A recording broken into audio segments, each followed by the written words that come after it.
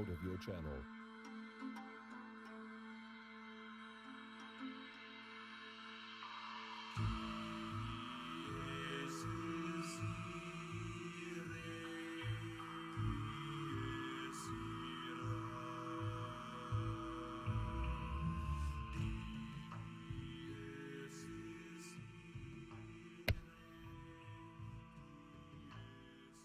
Hey everybody, and welcome back. We're still plugging away. It's our first day of 48 hours of Midair. Of course, the Midair Kickstarter underway.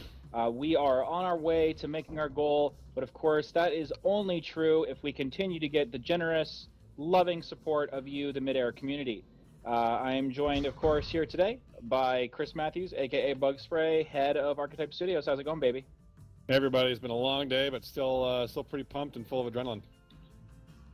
Chris, I don't want to kick things off right away with subterfuge, but I'm seeing a door here that says "Keep out." I'm thinking about going in. Talk me down. You don't want to go in there. If you go in there, there's a lot of lore stuff that's going to happen. The lore stuff. I love it. Well, guys, I think we had an amazing afternoon. Huge pugs, tons of people. Running around, shooting. You guys saw some third-person action, some first-person action. Hopefully we got a bunch of your questions asked. Of course, I think a lot of the focus was on competition, so we're going to be setting aside about an hour here just to talk about your gameplay questions. Gameplay balance, level design, weapon balance, all these things. Earlier today we talked a lot about Kickstarter backers, Kickstarter tiers, and I'm sure we'll touch on that a little bit. But we're also definitely here to talk about gameplay balance and all that good stuff. So Chris, talk to me a little bit about, obviously the game is inspired, it's FPSC, obviously inspired by things like Tribes, inspired by things like Legions. Talk to me about how that inspiration came in, where threads are being pulled through, and how you guys decided, and how you guys make the decisions that you make. Yeah, absolutely. So, clearly this is very, very inspired by games like Tribes and Legions, and that's intended. And we've all been playing these kind of games for a long time, and we thought, hey, let's go make our mark on the genre. And so it was a very specific decision because, frankly, these kind of games they're challenging and they're fun because they're challenging. They also have some very unique elements about them in the sense that you can go really fast and do a lot of pretty amazing things that you just really can't do in a lot of other games.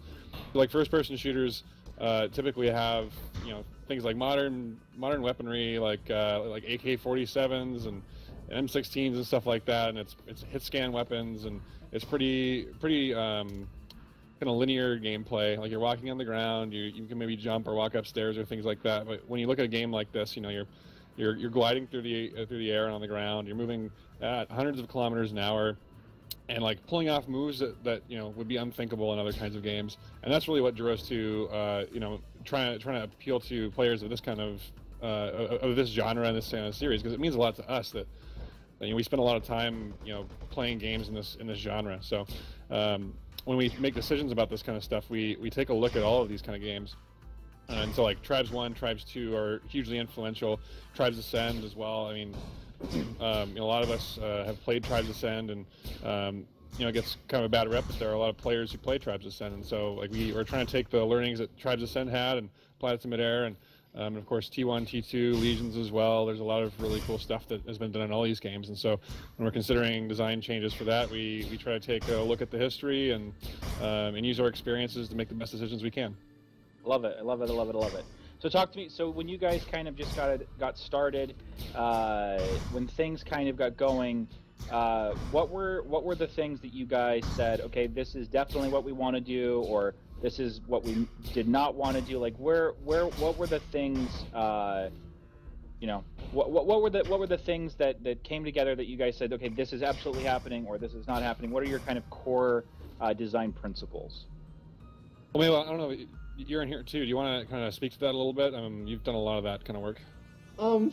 I think you're better talking about this than I am.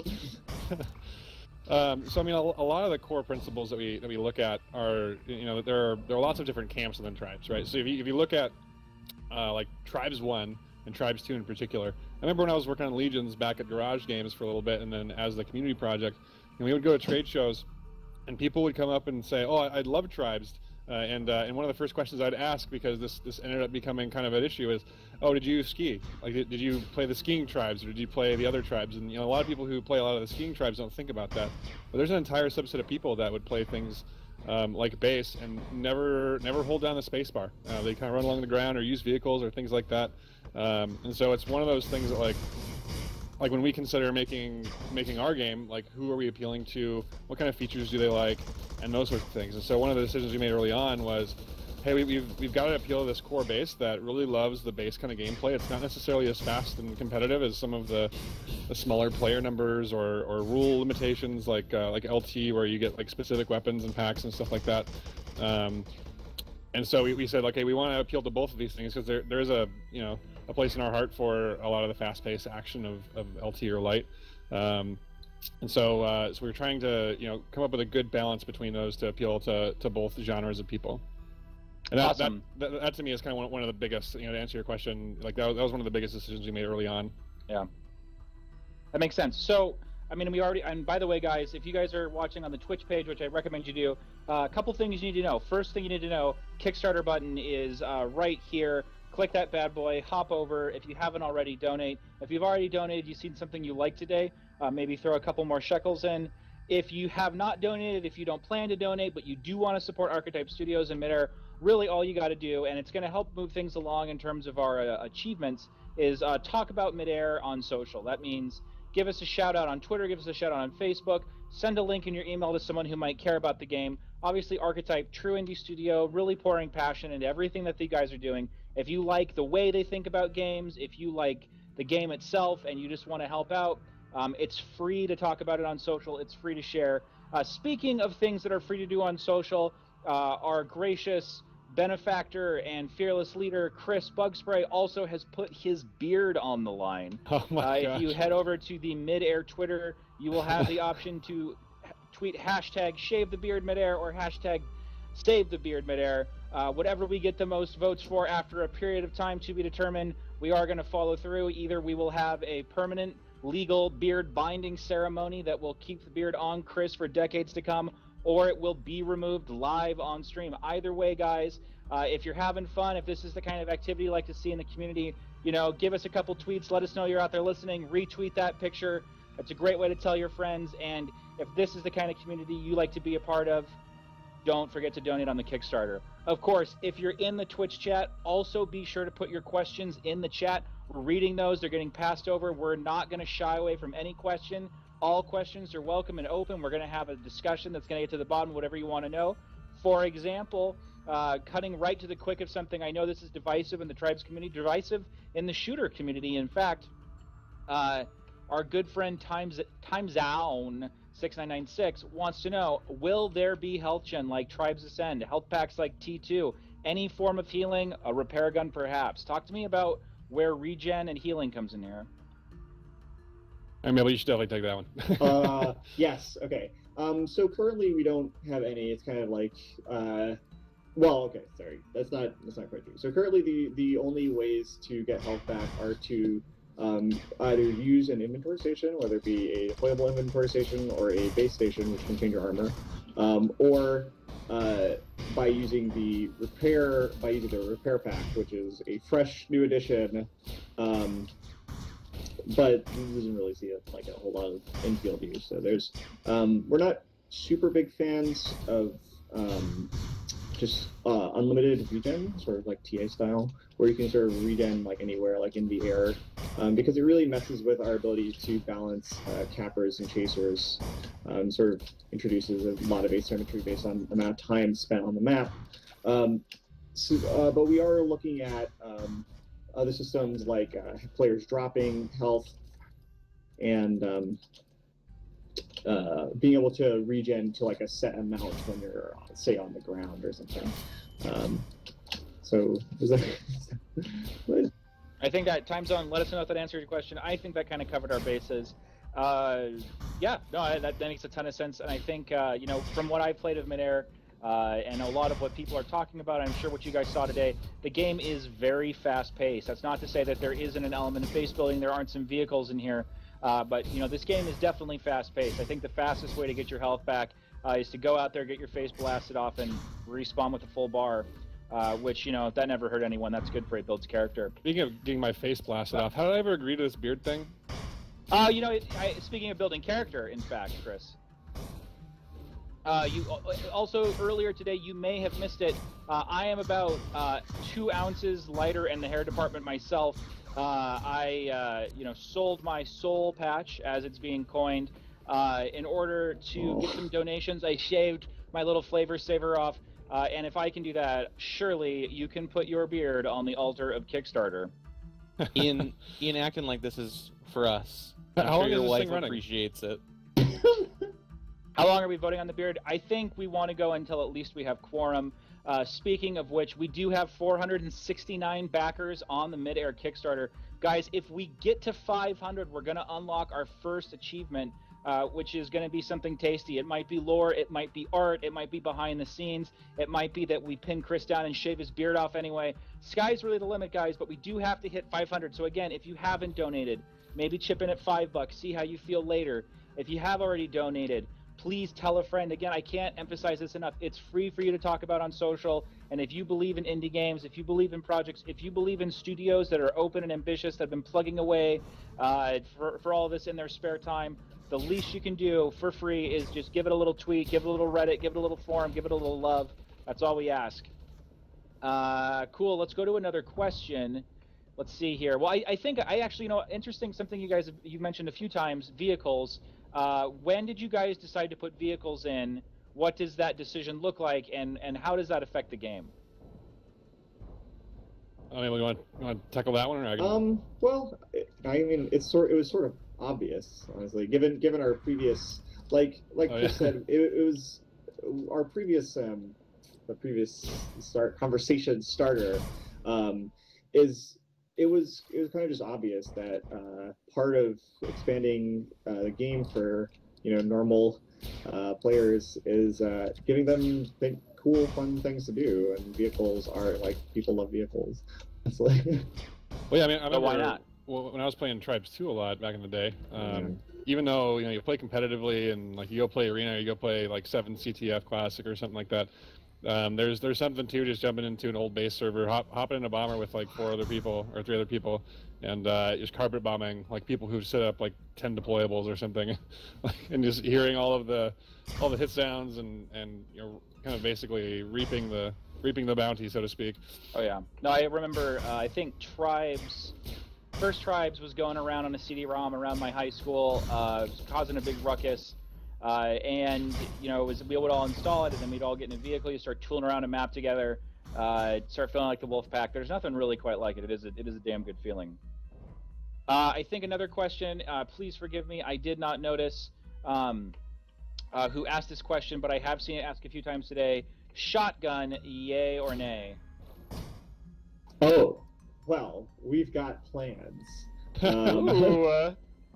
We've got plans. So the current plan is that the blaster will sort of have like a charge mode that lets it shoot kind of like shotguns. So if you've ever played Halo 4, kind of something like the bolt shot in that game, it's gonna work something like that. It's gonna be a lot of fun. I'm digging it. Other question coming in, guys. Get these. If you have a big question, little question, go ahead. See if there's something that you want us to talk about. We're gonna take them all. Another question coming in from NextGen89 with the exceptionally clever spelling that makes me feel old. But someone told us to go check out this ISP. I replied to them and asked them what the contact info is. So it might be that we can get an Australian partner. If you know of anybody who'd be interested in partnering with us, let us know. So please tell us in the Kickstarter comments or things like that, or any other region in general. If you want a server in that region, like, please let us know.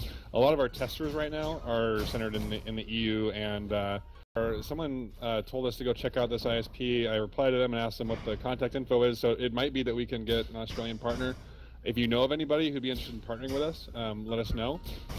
So please tell us in the Kickstarter comments or things like that, or any other region in general. If you want a server in that region, like, please let us know. A lot of our testers right now are centered in the EU and in North America, of course, although we do have a dev on the team who is in Australia. And of course, there are tons of Australian players who would really love to play Midair. So like definitely like let us know what your region is so that we can help prioritize that when we decide on where our next server locations are going to be. I love it. Cool. Let's see here.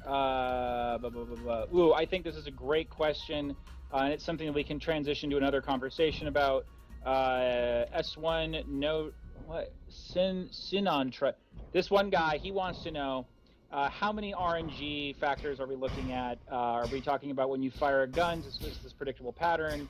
If I hit the same slope, the exact same speed going at the same time, am I going to potentially go a different direction? How much RNG should I predict on? I'm just asking because I need to make sure that I build my shrine to RNGs to scale. Well, honestly, so sort of like any game, there's a decent amount of randomness. We try to do things to control it. I mean, something as simple as like picking your spawn in a game is fundamentally, like most games just do it randomly because otherwise it's really easy to do things you probably shouldn't be able to do. If anyone's familiar with Quake duels, they know that at some point they had a system where you would always spawn at the farthest spawn point from someone, and it was just super easy to camp people because you always know exactly where they're going to spawn whenever they die. If you know the map well, it's just over for them, right? So we use RNG for a variety of purposes to introduce like to put downsides on certain guns like the chain gun, and just to make sure the game doesn't always play out the same way in ways that players can exploit and other things. We do whenever we do it, we do try to put in mitigating factors to make sure that players don't get sort of ruined by RNG. Like we do a thing with the chain gun, which, as far as I know, no one sort of does, is where we do actually. This comes from rendering. We use a special kind of random number generator that that sort of makes sure that your the distribution of projectiles is sort of even over space. So with like a standard like RNG, you get sort of like clustering, because real randomness has clusters, right? And so we work to prevent shots from clustering into the same area over and over. We have some hard mathematical guarantees about how often a shot will go in certain directions when they're spread. And so we have sort of attention to details for stuff like that, and as well as just we have, you can see the chain gun has a pretty high fire rate and low damage, which is not. It's very, very high compared to sort of other games, and we do that because it allows us to shoot more projectiles, which allows it to sort of be more consistent, even though we introduce RNG. Gotcha. But if I'm S1 and I'm trying to get good, if I'm trying to practice, if I'm trying to get my pattern down, or for example, if I fire a weapon that's not impacted by RNG, like this launcher, I'm not gonna get hosed by a bad roll. No. Awesome, cool. And I think that you guys mentioned something about spawns. We talked a little bit about Halo, and we talked a little bit about randomness. I think the question behind that for S1, and it's a question in a lot of gaming communities, how much randomness should you really have in your game? What impact does that have on competitive play? I know doing a little work with 343 on Halo 5 on their Pro Tour, I know that, for example, randomness in their spawn system is a big cause of debate because right now in their pro play, a big part of winning is controlling spawns, right? Controlling pressure and predicting spawn patterns. At the same time, I think they've taken efforts, don't quote me on this, but I believe they've taken efforts to reduce randomness in gunfire patterns. So all of this because I believe the 343 guys really want to take Halo in a more competitive direction, which they're doing a really great job with the Halo World Championship and the Halo Pro Tour. So do you guys have any plans for competitive support, for pro support? I mean, I don't want to say the dirty E word, but could you guys ever see, and do you guys ever make plans around Midair becoming an esport? Honestly, well, I don't know, Chris, do you want to do this? 'Cause... Sure, yeah. So our philosophy around this is, if we just make the game fun for competitive players, then hopefully we will see a competitive scene evolve out of the game. We're not going in here saying esports, esports, esports, pushing esports as much as we can, and like setting up tournaments right off the bat or anything like that. What we want to do is have the community really come to bat and play games at a competitive level, and then once we see that there's demand for it, then support that as much as we can. Because we just feel like that's better. Because if people aren't playing at a competitive level, then like maybe we need to adjust some things, or maybe it's just not a game that will do have like an esports kind of presence. We certainly want that. I mean, I think several of us in the team have competed professionally on various levels in different games, and so like it's something that is near and dear to our hearts, and we hope that there is a competitive scene around it. But we're not going to try and force a square box into a circular hole. I think this is smart. Here's kind of, I think, a question kind of in that vein, and then we can kind of move away from the topic a little bit, hit a few more areas. Clifford wants to know, have we thought about or implemented anything to address what he sees as potential problems with watching a purely arena FPS, especially something where it's so fast-paced, the Z-axis is involved, there are constant dynamic fights. It's a very localized, compared to very localized conflicts in games like CS and Dota, which I think are a little easier to watch, a little easier to cast. I know earlier today we did some pugs, and I think our shoutcaster was actually doing a pretty good job of adapting to keeping that excitement moving on the go. But I mean, is spectation, is having a following and an audience, is that going into your design decisions, or is that something that you think will kind of come with time? I mean, honestly, Guitar Guy makes any spectating tools look good. He's really good at catching action in these kinds of games. It's actually kind of nuts. So honestly, we don't think about it too much. Gotcha. Like I said, just make the best game you can. Yeah, we mostly just think we try to make the best game that we can, and if people like watching it, hey, that's pretty awesome.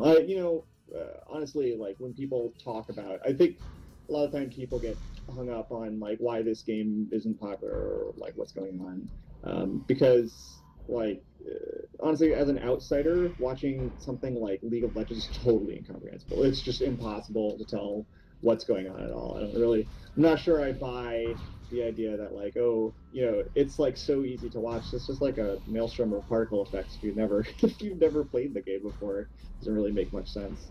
People get used to things, and people learn how to watch certain games, and that's that.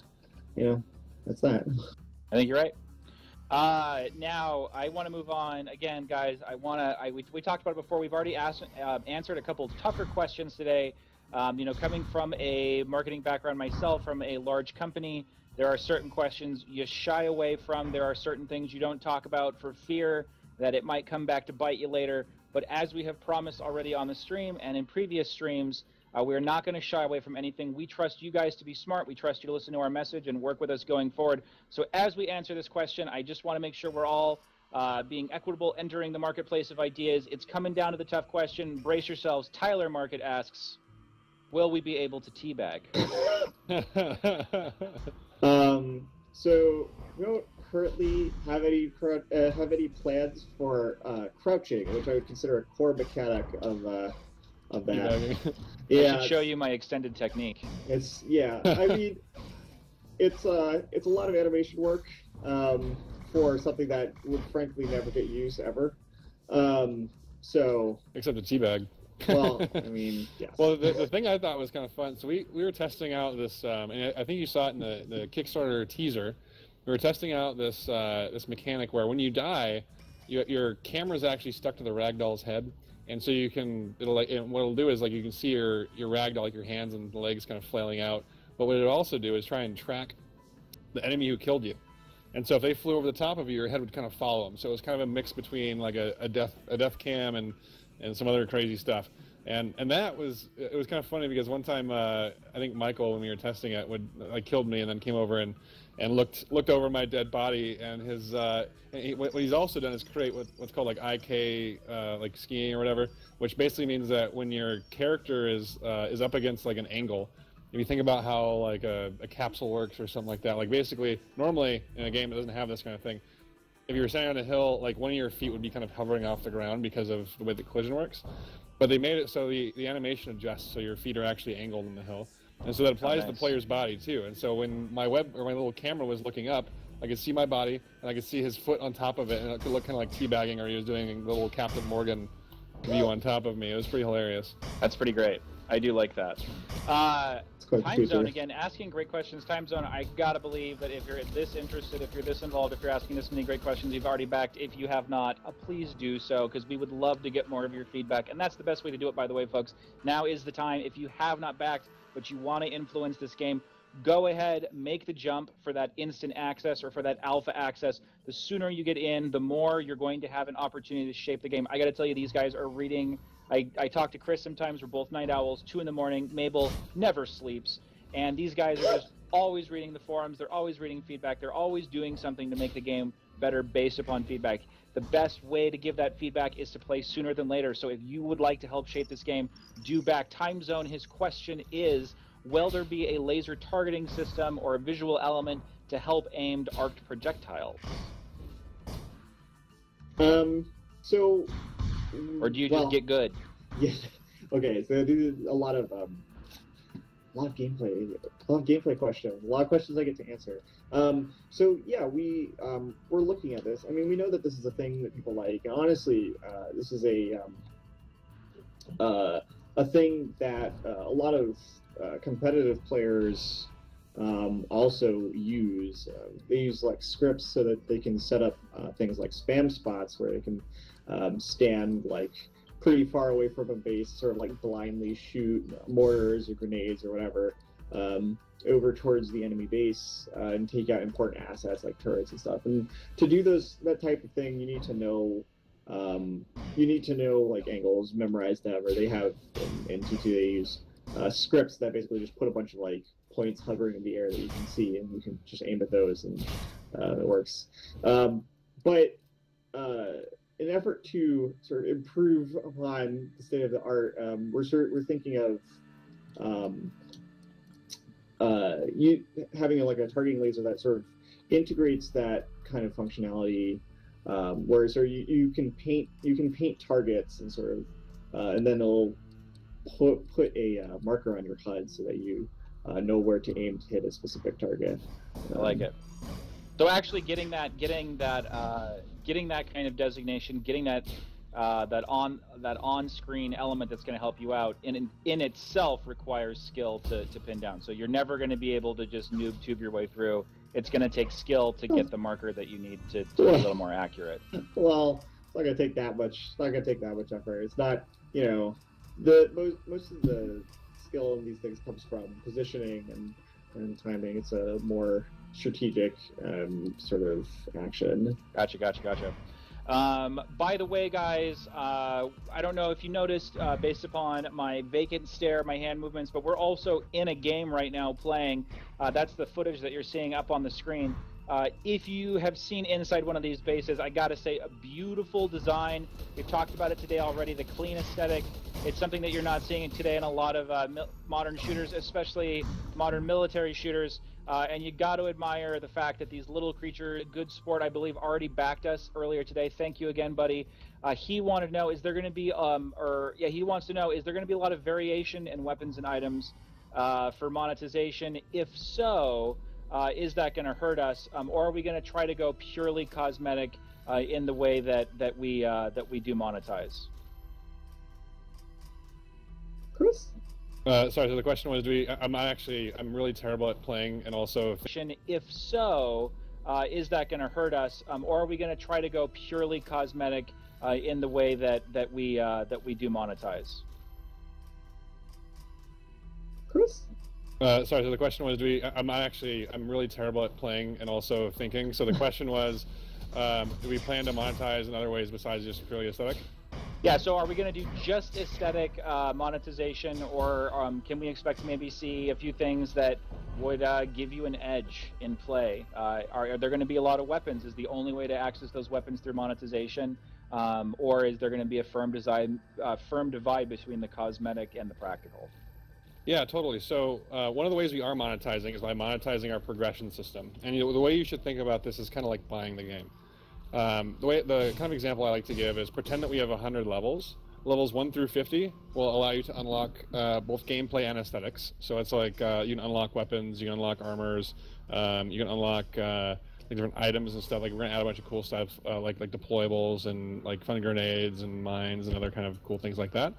And so you can unlock those through that first progression system. Now, what you can also do is, for Kickstarter, at the $20 tier, which is the Manaborn tier, one of the things you get is a pass, which allows you to basically bypass all progression forever. So if we ever add another weapon to the game, you pay that $20, doesn't matter.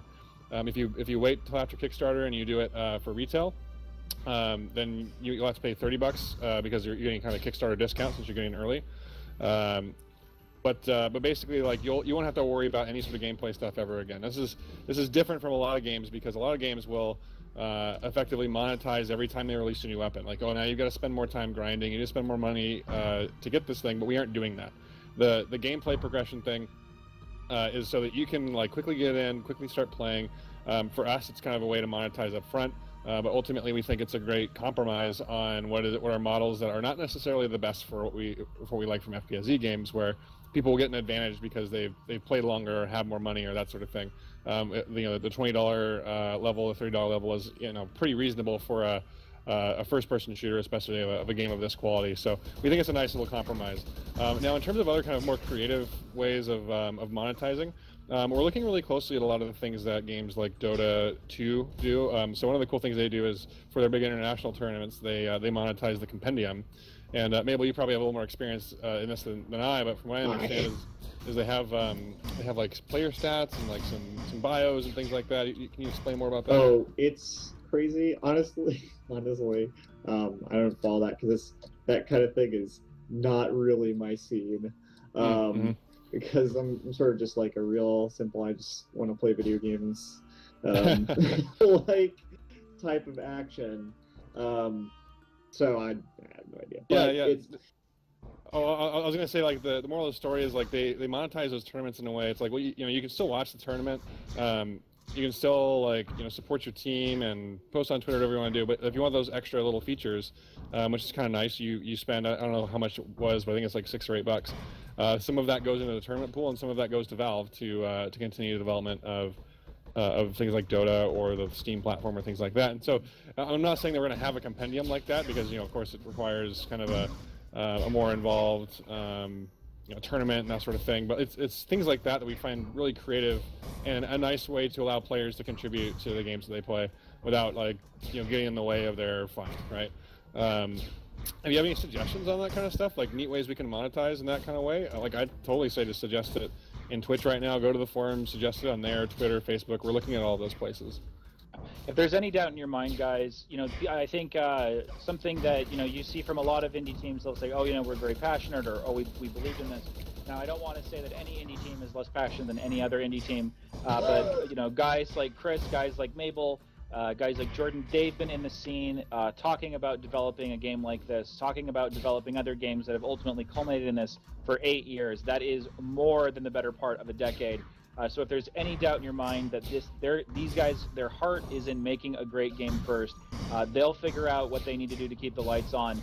But if you would like to help them keep the lights on, again, I cannot emphasize this enough, that little Kickstarter button is right there, and it will take care of everything that Mabel needs to learn how to read the compendium that comes along with Dota 2. You can save a Mabel. It's exciting. Cool. Let me know, by the way, if you've asked one of these questions and we've given you a question and you haven't quite got the answer that you're looking for, hit back. We don't want to give flimsy answers. We don't want to give slippery answers. We want to give answers that satisfy or at least give you the information that you need. So if we haven't answered your question to your satisfaction, let us know. We will circle back and take care of that for you. Here's a very flattering and interesting question from Immortal Chaos. Said, hey, by the way, want to say hi, by the way, game looks great, cannot wait to play it. Well, if you can't wait to play it, all I'm going to say is instant access. Grab that tier, hop in, you're going to be playing sooner than you thought you would be, Immortal. But he wants to know, is closed beta still really 12 months away? From what he's seeing, the game looks very playable. Well. Yeah, so... Well. Mabel's just like, oh, yeah, what's up? So my answer to that is, every day we're still like, what we've done is like really polished what we could to get this ready for Kickstarter, to take the demos that we needed to take for the trailers, to make sure that on stream this is stable, has some good features for Observer, that sort of thing. But honestly, and Mabel, you can correct me if I'm wrong, what we have here is probably something like 30% of the game that we want to make. Does that sound right to you, Mabel? Like, if you had to like kind of maybe toss out a number. Yeah, it seems close. No, I mean honestly, if you break down the features, we have a decent portion of the core set, but that's not really, that's not really what sells there. That's not exactly the product we want to make. We don't want to make just this like small, this small cool set of features. I mean, we really, it's great, but there's a lot more to making a well-rounded experience, right? Oh yeah, definitely. And when we talk about features, that's just one part of the equation, right? Like we have optimization, we've got backend services, a lot of the stretch goals and things that we want to achieve, things like the custom matchmaking system for the community, like pickup matchmaking, those kind of things take some time to implement right. Because when you say the word matchmaking, it's like, oh yeah, that's awesome. We should totally do that. It's simple. Let's do an ELO system, good to go, right? Well, it turns out that if you do something the correct way, the way that like really makes sense for your game, it's not necessarily so simple.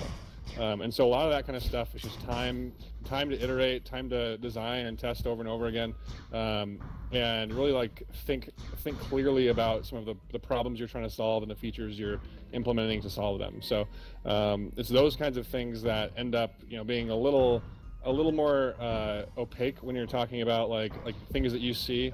But are really important. And one of the reasons why things look so polished right now is because we spend a bunch of time on the quality, on the feel, making sure that things are polished. And so we hope to carry that forward as we build out the game. And again, that just takes time and effort and energy.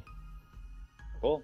Another question coming down the pipe is, and I think this is an interesting question without going too deep because it's a huge topic. How likely is it that there will be AI bots in the game? By the way, I need to step away from the keyboard for just a moment, answer the question, I'll be right back. AI bots. Wow.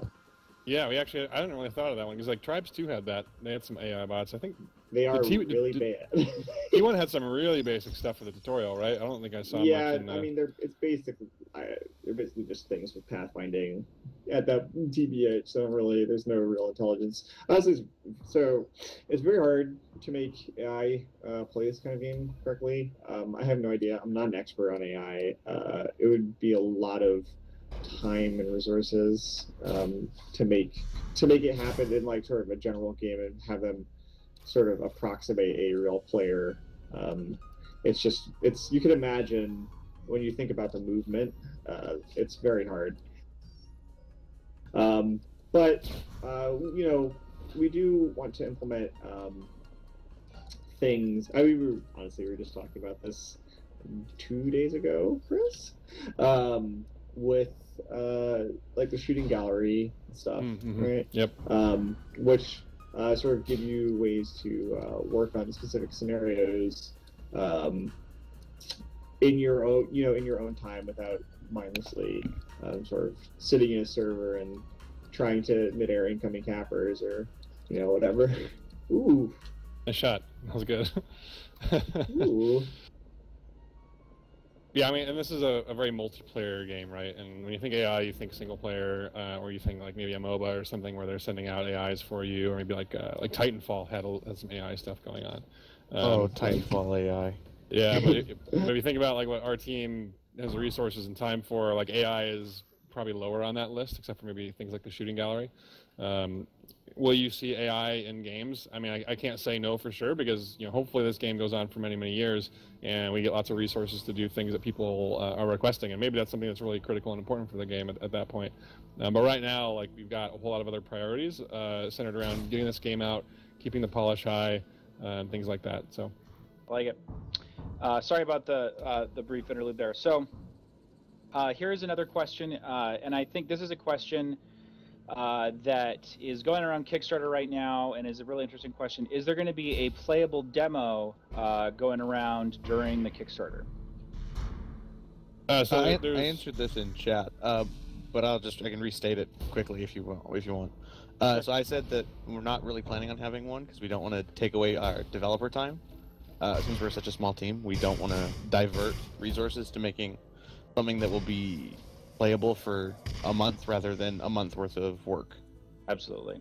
Yeah, guys, at this stage, I think everything counts. You know, I think the thing that's been going around that people have been asking about, I don't want to name names because they had a kind of a rougher time with their Kickstarter, but, you know, there are some games where I think proof of concept-wise, you really do need a demo to wrap your head around it, and I think there is you know, games that came out of the shareware era, which, you know, is kind of the same area that we're gunning at, are used to having that kind of access. That being said, you know, we answered the question earlier about the beta being 12 months away.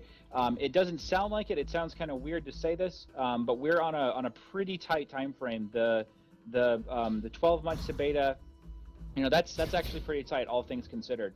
So putting a demo out, publishing it, keeping track of it, and then making sure that that experience is what we want for you guys, making sure that we can take. And the other thing too is, you know, it's kind of irresistible. It's almost like it's like the siren song. As soon as you guys start playing, as soon as you guys get in there and start crawling all over everything, we're gonna want data. We're gonna want to know what you guys did, what you didn't do, what you did like.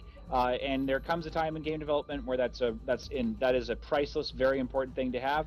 And there's a time where you kind of need to get all your ducks in a row first. I think that your money that you would donate to Kickstarter is better spent allowing us to really put some polish on the game, so that when the game does come out, you know, you'll have that option. Of course, the game will be free to play when it comes out. So if you are gun shy, you don't necessarily feel like backing it, what we encourage you to do is, of course, hang out with us. Keep watching these live streams. You're going to learn a lot. You're going to see a lot of gameplay.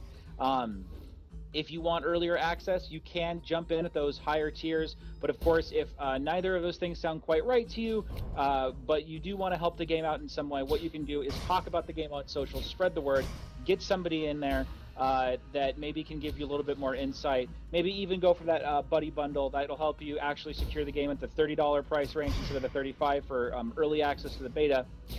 What's nice about that is you and a friend can go in together and compare notes. Next question from, this is my favorite. I don't even know how to pronounce it correctly, but I always like to say Pomplice. Pomplice. His question is, are there any words to say about the lore? Ian, I believe that's a question for you, friend. That is a Oh question my for God. me. This is what we've been training your entire life for, Ian. I know. This Everybody wait lifetime for a moment like this. So Pomplice, I'm so happy it could be that asked. If you scroll down the Kickstarter page, you're gonna see something that says, you know, that the mechanics of the game, the mechanics of a multiplayer game, are usually divorced from what you see in the single player. That's just kind of it. So, for example, when you're playing Gears of War, you know, you can go into multiplayer, and Marcus Phoenix, who is the protagonist of the game, who needs to live through the game, can get chainsawed in half in multiplayer. We make the concession because that's how multiplayer games work. So Chris and the team, we started talking and batting around some ideas, and there was an interesting challenge, and an idea came out, which was how do we make multiplayer? How do we make a story that works with multiplayer? How do we make a story where dying and respawning is part of the story, where it's not a conceit that we're making, that we're kind of avoiding with story? How do we make it actually part of the story? How do we make this gigantic, amazing world with all of these different environments part of the story? We've come up with something that I think is really cool, that I'm really proud of, that I hope the team is really proud of. That's a lot of fun. And of course, it also blends. Connection lost. Connected.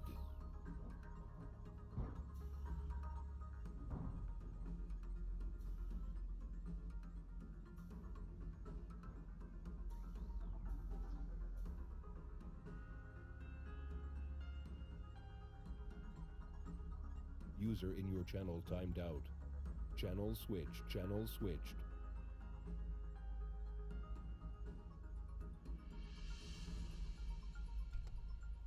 Hey guys, I'm in the process of fixing that. Give me one moment. I think it's Davey. He's having trouble connecting. Disconnected.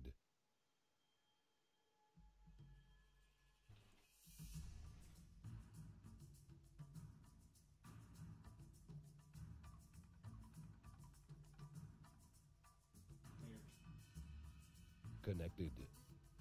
Davy's behind me. Switched. Okay.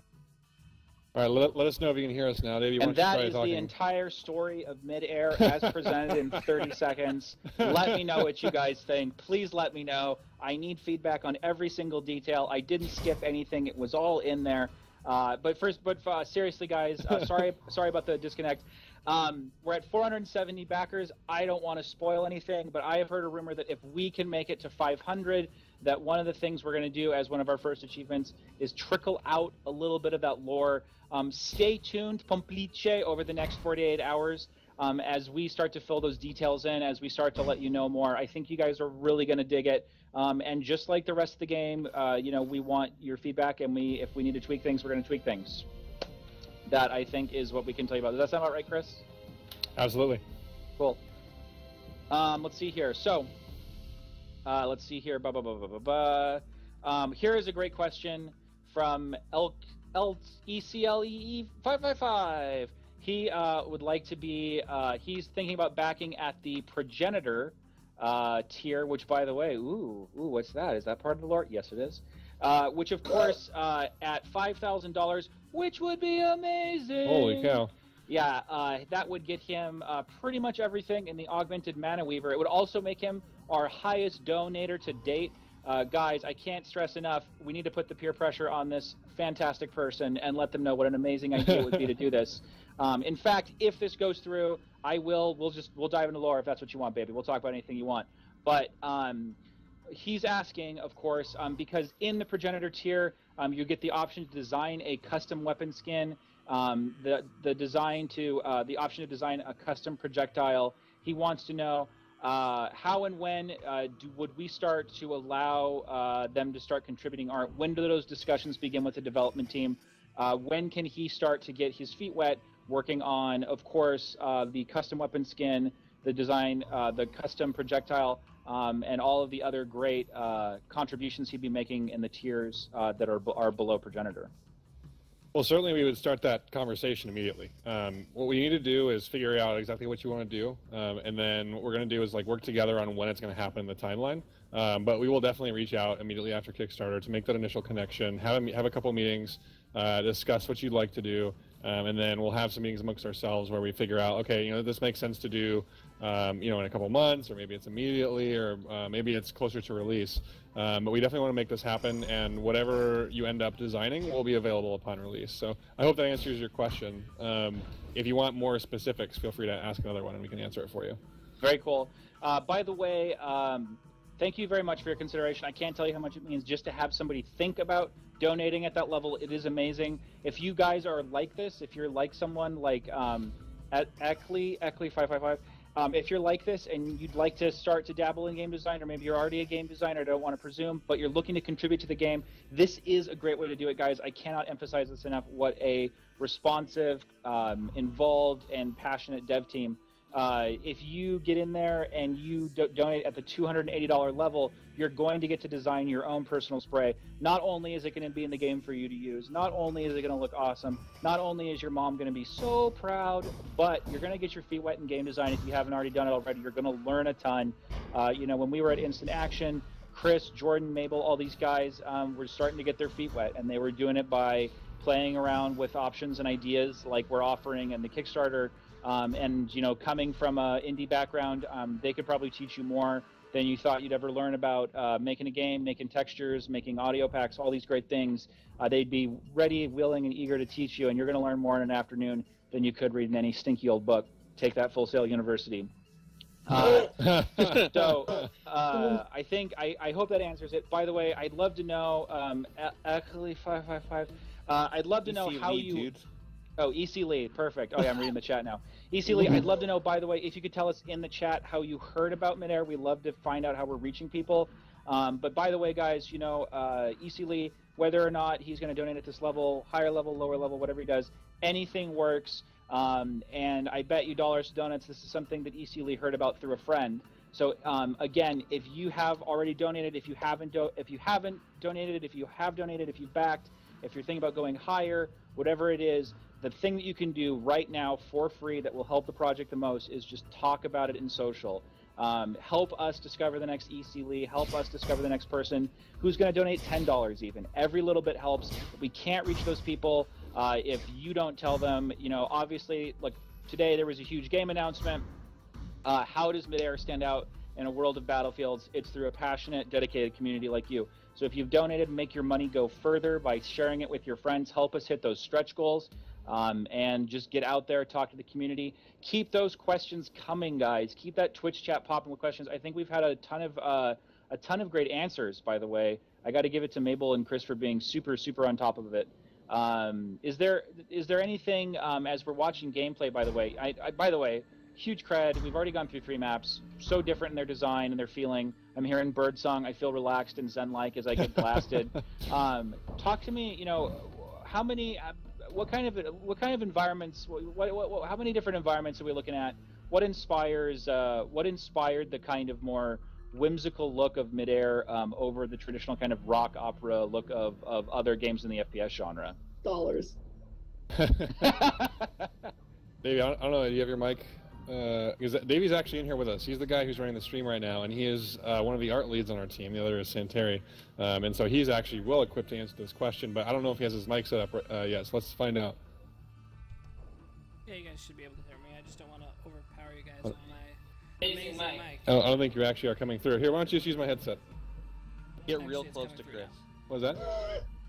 I'm here. Hear me? Okay, now I hear you. Yeah. Oh, there you go. Yeah. No, I work. I just forgot to hit the button. All right.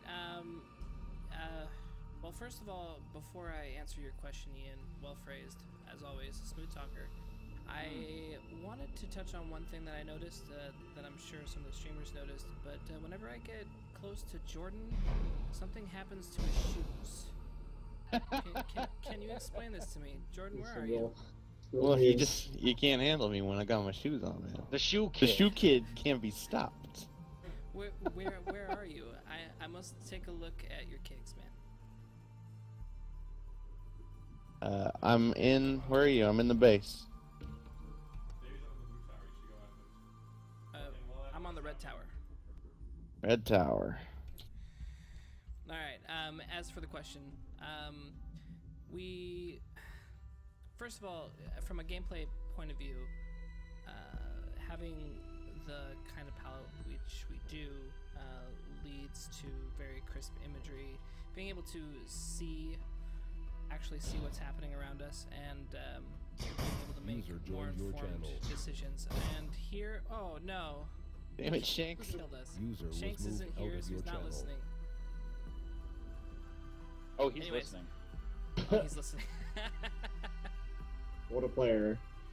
You can't really? You guys can't hear me? First you guys can hear me way too much, then you can't hear me. Alright, hopefully this is better. But take a look at these shoes. Why are you special? I don't understand. Is this my present for Michael? He What- promised he'd give me something for replacing the blaster noise. Oh, Look at the kicks, man. So apparently they can't hear Davey at all. Oh, that's pretty cool. So basically, Michael put a little Easter egg for Jordan, give him big shoes because he kept on talking about the shoe kid. It's part of his little alias. It's pretty hilarious. But yeah, Davey, why don't you just use my headset real quick and just talk.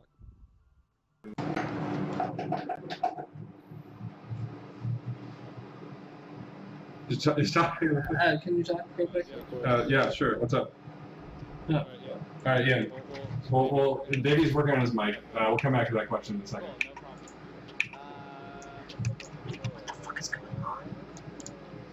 Hold on, I'm having issues. Hold on 1 second. Davey now disconnected from TeamSpeak and he's coming back. Let's just go to the next question. Davey, hop back into TeamSpeak. Yeah, no problem. Cool. So, big question coming in. I think, can you guys hear us? Just confirm. Yeah, they can hear us. Cool, great. Someone asked, by the way, I know we've already talked about this a little bit. What engine are we running? We're running on Unreal. Chris, I know you already talked about it a little bit earlier today, but in, maybe like, little short answer, talk to me about why this game is running on Unreal. Yeah, absolutely. Yeah, absolutely. And actually, give the Neil, kind of give us starting answers. You've got a really good You perspective. know, you're working with the You're engine working on with a the daily engine on a basis. daily basis. Why don't you go and jump into from your perspective? From your perspective. It's all about the tools. Like, games, I mean, we make the games, but we make the games using tools, and Unreal has pretty amazing tooling. It's, well, I mean, you know, for us. Apparently, it's there's not, really bad echo right now. Just a heads up. Oh, that's your mic. Oh, that's your mic again, David. Now I have issues with. Jesus Christ, what's going on?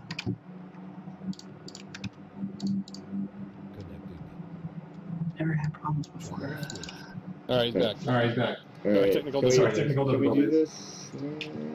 Can we Yeah, do this? they should be able to hear you. They should be able to hear you. Well, okay, yeah, we have incredible Twitch delay, so I guess we'll just find out in like 3 hours or whatever.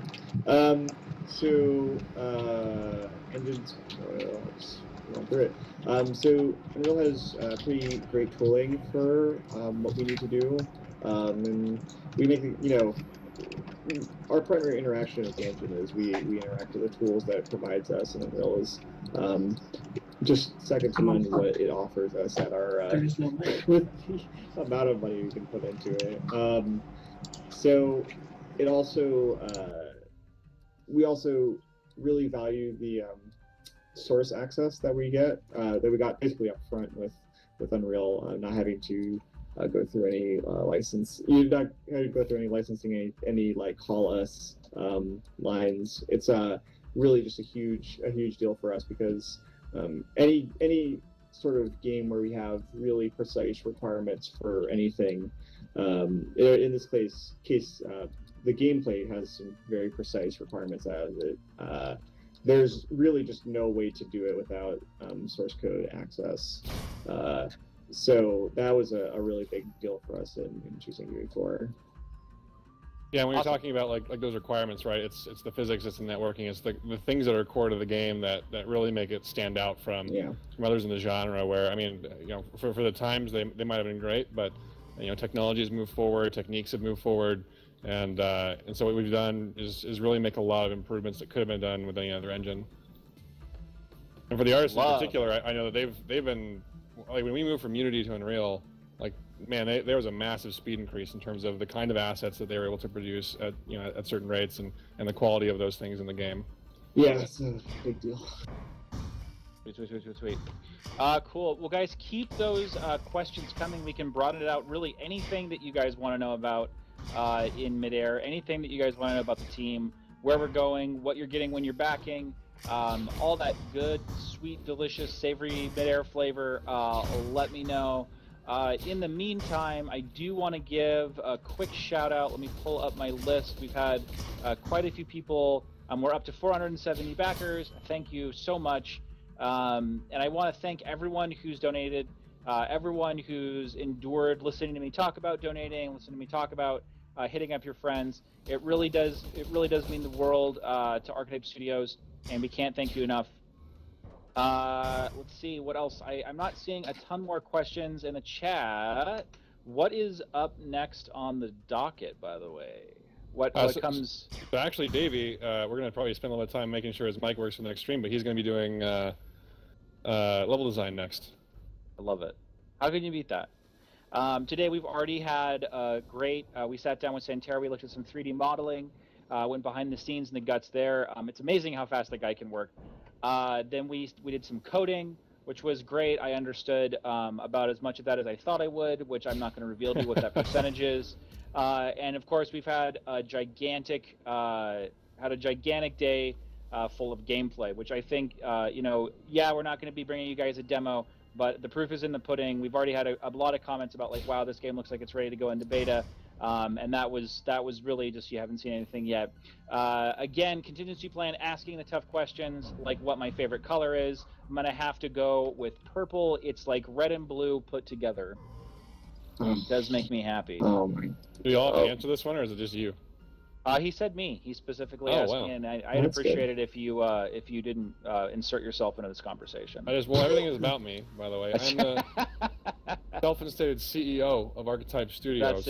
That's it. Cool. I think, let's see here. Capes. I know we said that if we hit our stretch goal of $500 million, we'll definitely be adding real fabric capes to the game. Real, yeah. Well, actually, it spawned some interesting conversation when people kept on bringing it up, and so I don't know. It might be that you might see something like that, or maybe some cloth elements to the game at some point. But yeah. No guarantees. We still have to investigate the tech. We got to make sure it's not going to make the game, lag for a bunch of people. So we'll see, but we're looking into it. I like it. Well, you guys can just Mabel can just learn the Cry engine. You guys transition. Everything will be great. I mean, yeah, I guess. Frostbite is the future of Midair.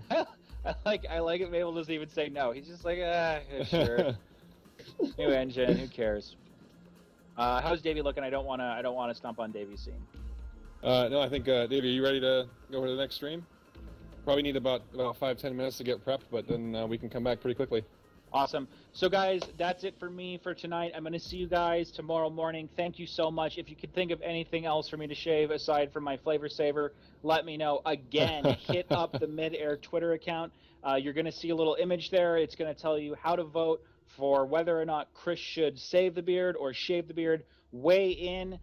If you are enjoying the community, if you're enjoying these conversations, guys, I got to tell you, it's the usual suspects. It's the same crew of great people that are making the game, the same crew of great people that are playing the game, and the same crew of great people that are keeping us happy and asking great questions that have been around since 2008.